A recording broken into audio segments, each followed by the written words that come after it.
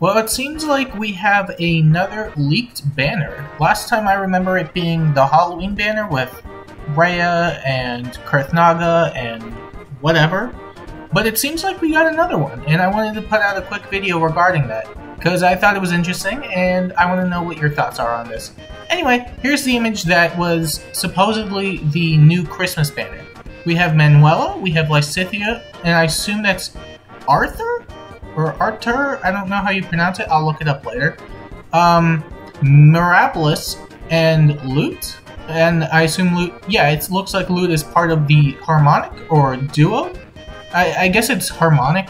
I guess the only question left is who the Tempest Trial unit is. I don't know if Arthur or Arter or however you pronounce it was in the image or not.